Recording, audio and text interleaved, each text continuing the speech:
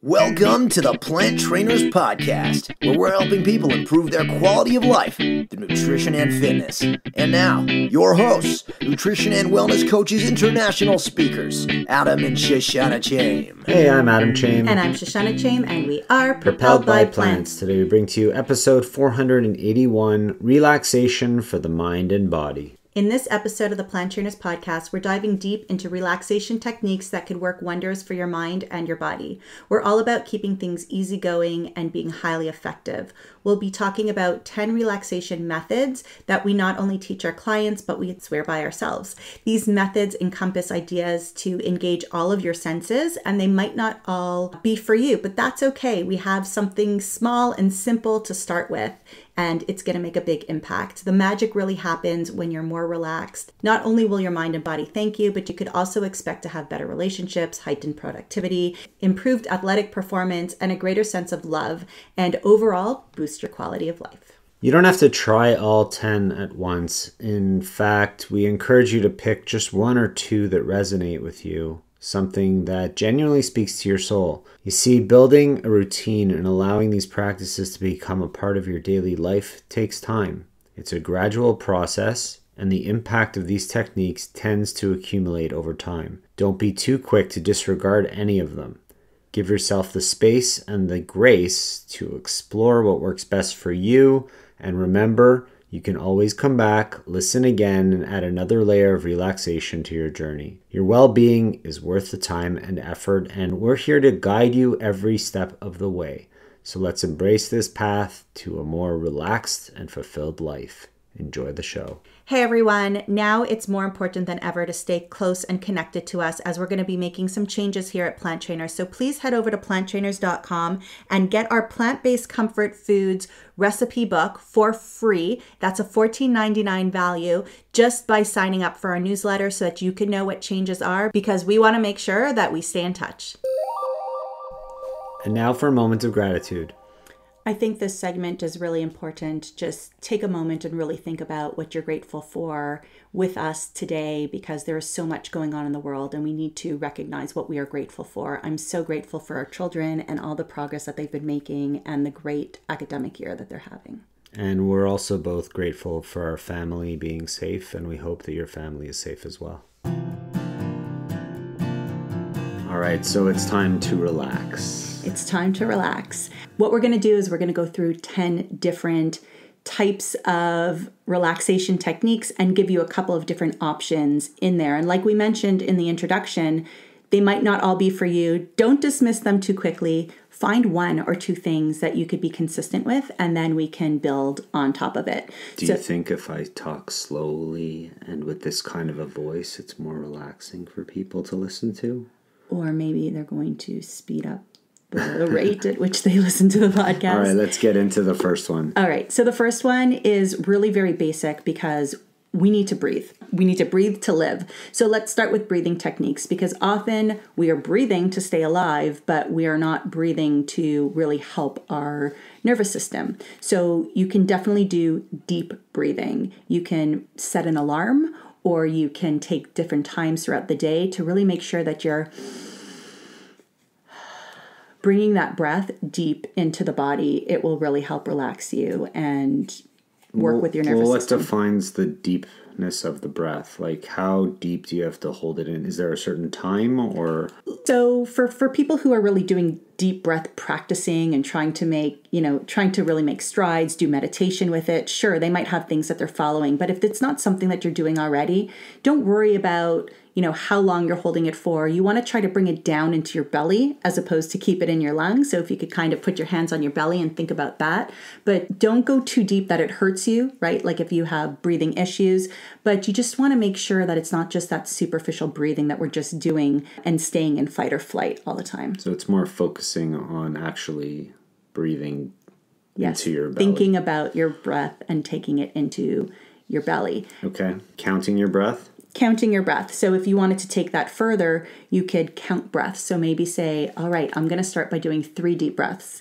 And then, the next time you do it, you could do 4 deep breaths. And you could work on it and you could make it go. You can improve it each time, make it longer. And then there's guided breathing exercises, which you can look up on the internet. You could find one that speaks to you. So there's actual like guided, not meditations, but breathing exercises. Yes. So people are leading these videos or podcast episodes or whatever they might be, teaching people how to breathe, and you're following what they're saying. Absolutely. You might need to use your fingers to close different nostrils. You might be holding your breath for a different amount of time or taking a certain amount of deep breaths in a row. There's many different things out there. Just make sure that you don't necessarily just turn on the first one. Make sure that you feel some kind of connection with the person who's leading it and try it out. But if you get dizzy at any point, take a step back and maybe don't breathe so deeply, and you might need to work your way up to it. All right. What's the second one? Mindfulness and meditation, right? Okay. All right. So meditation can mean many different things, and we've talked about that On other episodes of the show, of the Plant Trainers podcast. The Plant Trainers podcast. Yeah, that's us. So we've talked about it before. So you might be doing a guided meditation, right? Same like the guided breathing. You might just be closing your eyes and saying a mantra over and over again. It's not always about what you see or what you feel or what you don't see and what you don't hear. Just taking that time to be still, and whatever level you're at, there's somewhere to start. And so what's the difference between meditation and mindfulness? So for me, mindfulness is seeing how do you feel in that moment, right? So if I start to panic that I need to drive somewhere new, stop, pay attention to that panic. Where is it happening in my body? Why am I actually feeling the panic? What of these relaxation techniques can I do to bring it down?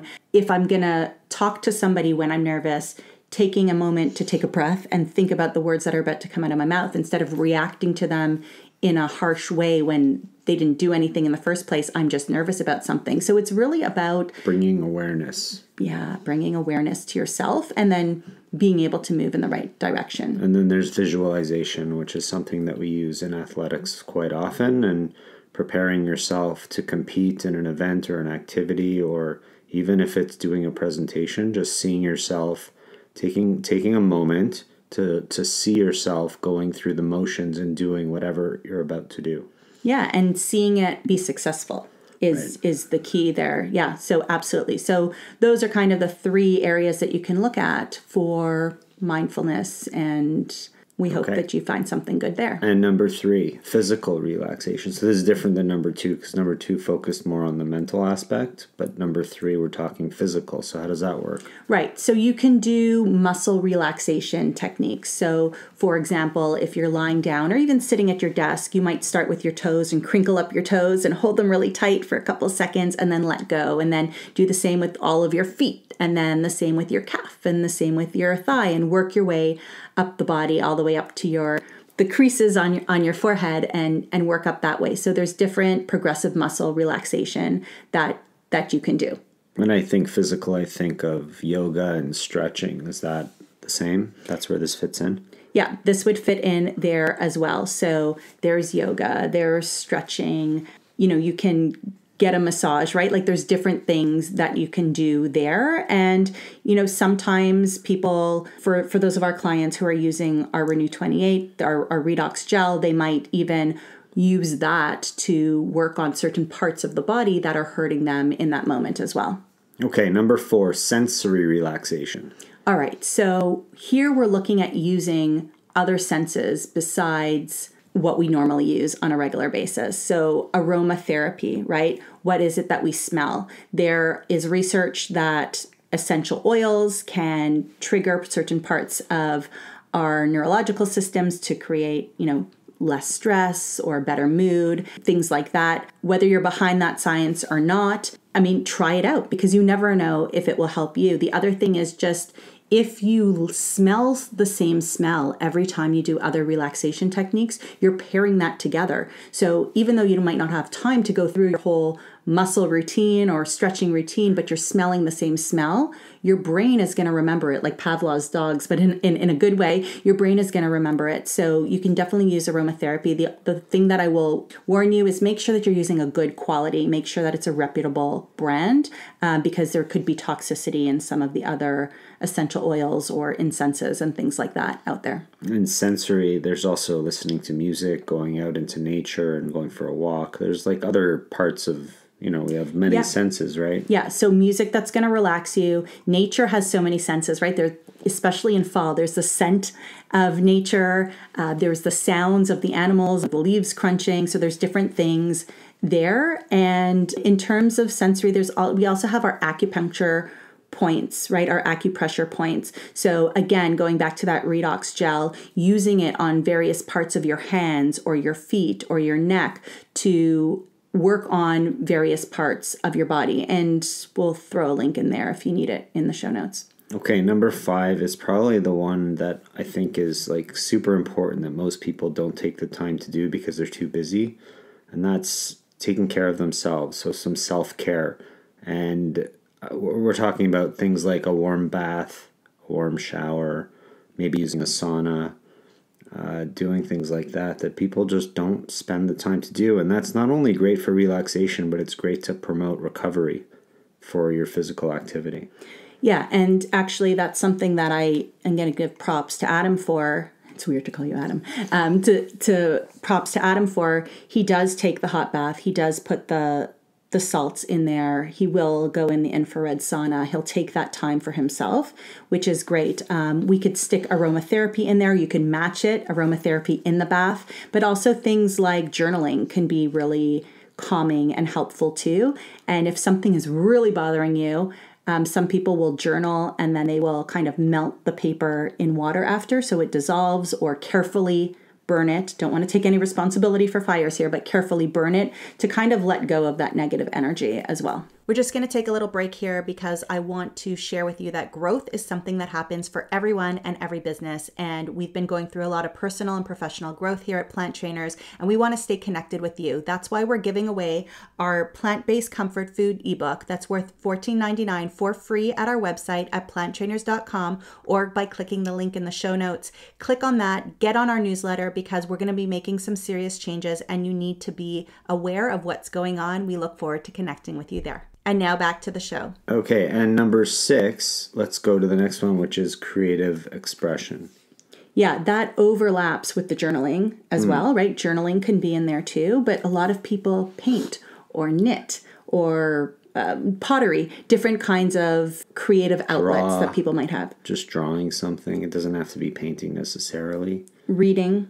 Yeah. And you kind of want to, if you're doing reading, you might want to choose the book that's going to actually help you relax, not something about that's going to get your adrenaline higher. Not a Stephen King novel? Maybe not. Maybe not. You're funny. That would lead into number 7, right? Which is humor and entertainment. And maybe that's where, you're trying to be funny, and maybe you're reading a book that's funny. Are you telling me I'm trying to be funny? You're always trying to be funny. I am funny. Yeah, so laughter is great. So having friends or a partner or family who can make you laugh. A 30-minute Netflix sitcom while you're walking or while you're cooking can be helpful too, but don't fall down that Netflix rabbit hole because that's going to have the opposite effect. Funny shows, funny movies, funny podcasts. There's lots of ways to get humor into your life. And number 8, nutrition and beverages. Yes. So, of course, I don't think we can go one episode without talking about nutrition, but when you feed your body's going to respond to what you're feeding it. So feeding it better, your body will respond better. Good or bad, exactly. Good or bad. People need to recognize and become more aware of what they put in their body and how their body reacts to it. Yeah, when you eat crap, you normally feel like crap. Although when you feel like crap, you often want to eat crap. So it's a cyclical circle, and that's when it brings you back to mindfulness. Pay attention to how you're feeling, know what's going to help you, and really make sure that you're getting in, good fiber. You don't want to get backed up. Make sure you're getting good greens, good antioxidants, and so on. Lots of water. Yes. Good teas. Yes, waters and teas. So hydration's important. You're drinking a tea right now, a warm tea, so that's awesome, but definitely making sure that you're getting enough water throughout the day. We're always getting the question, how much water do I need? It depends on you, where you live, your weight, your activity level, whether you're sitting right in front of an air conditioner or a heater.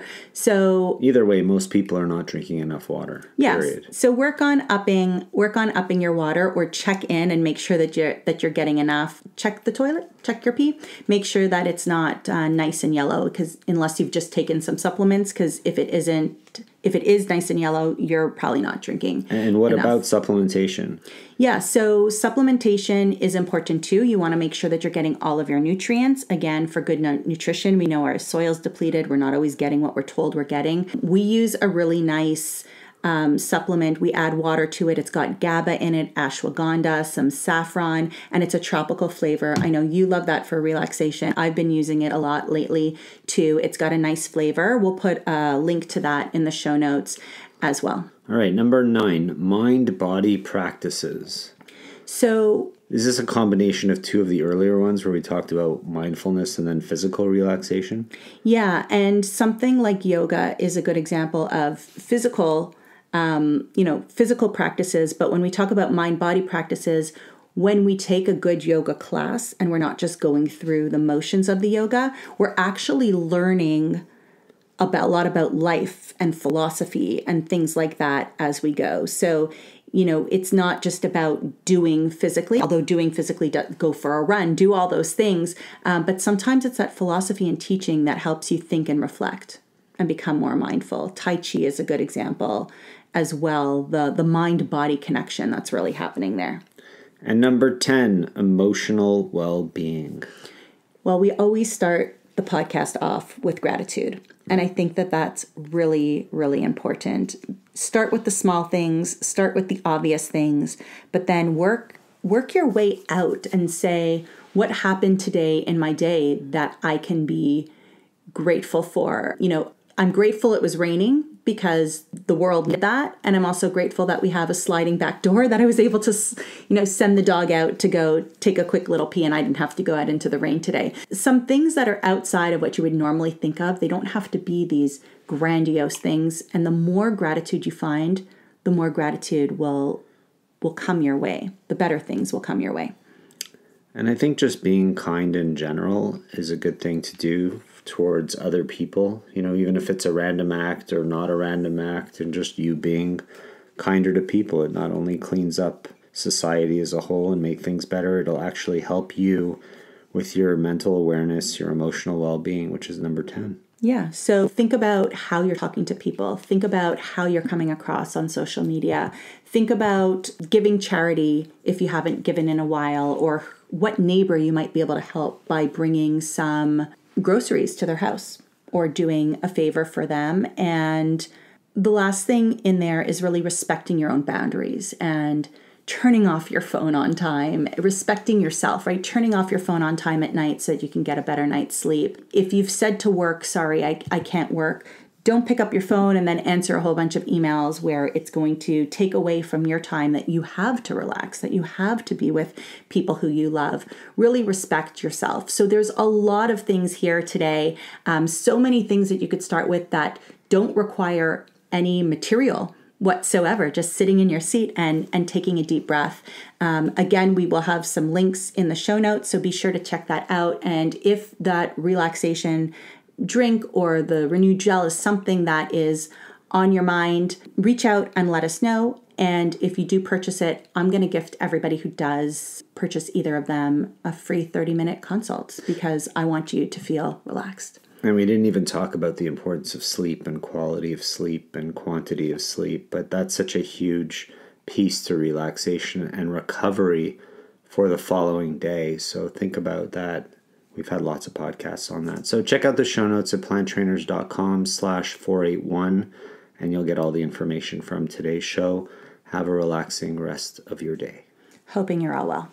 Thank you all so much for listening to this edition of the Plant Trainers Podcast. We want to make sure that you subscribe on iTunes, Google Play, iHeartRadio, Stitcher, or any other podcasting platform. We really appreciate the feedback we receive from you. Every time we get a 5-star rating or review on iTunes from one of our fans, it really helps other people find us just like you did. Thanks so much to our patrons. To become a patron, visit us at patreon.com/planttrainers. Even supporting us with $1 really makes a difference difference in the quality of the show. And don't forget to connect with us on Instagram and Twitter. Our handle is @PlantTrainers.